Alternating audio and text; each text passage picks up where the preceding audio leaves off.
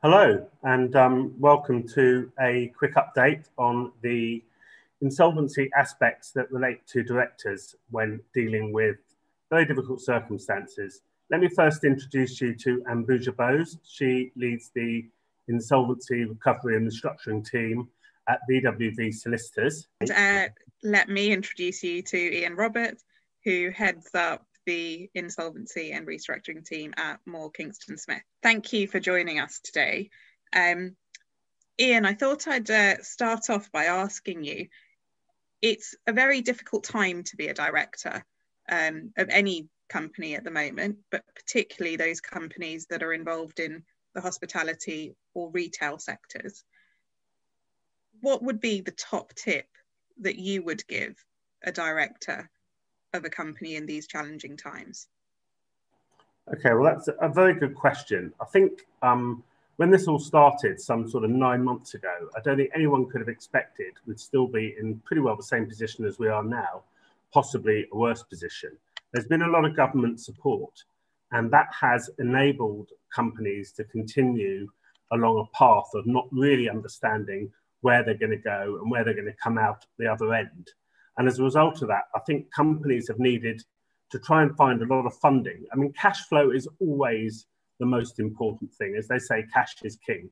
And managing your cash flow and getting advice is always the two most important things I can tell any director to do at any time. I think it's particularly focused at the moment on the fact that it's taking a lot longer to get to the other side, and therefore businesses, particularly in the hospitality and retail sector, are looking to find ways of funding shortfalls from the huge reductions in income compared to perhaps the support that they're getting on the expenses side.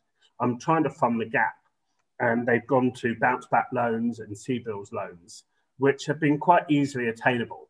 But my concern is that directors are taking those loans without really giving much thought as to how they pay them back, when they pay them back.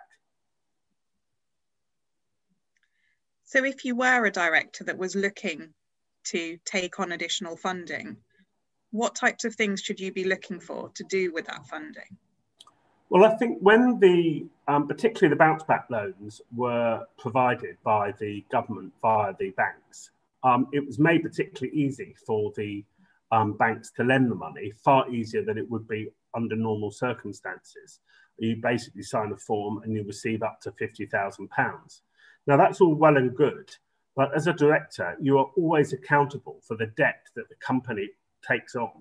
And I think a lot of the time, many directors have not really counted the debt that comes from a bounce back loan into their numbers of their figures for insolvency or looking at their liabilities, because they don't believe they're ever personally liable for these debts. And it may be that they don't have to give any form of guarantee. And indeed, the loan may not be repayable for some time. But that's still a loan. It's still on the balance sheet, and it still needs to be paid back at some time. And the directors, particularly when insolvent, have a fiduciary duty to the company's creditors. And it's important to note that when insolvent, that fiduciary duty does change from a duty to preserve the company to make sure that they don't make creditors worse off as a result of their actions. That's a really interesting point that you've mentioned there on fiduciary duties and the responsibilities that directors have. One of the things that could happen if a company goes into a form of insolvency is that an insolvency practitioner could take action against those directors for misfeasance or breach of fiduciary duties. Are there any particular things that you would suggest that a director does to avoid being found liable for misfeasance? Actually, yes, and they're pretty obvious when I mention them. When you take a loan out, do think about when you can pay it back. Think about how you can pay it back. Understand the viability and the future of your business as much as you can.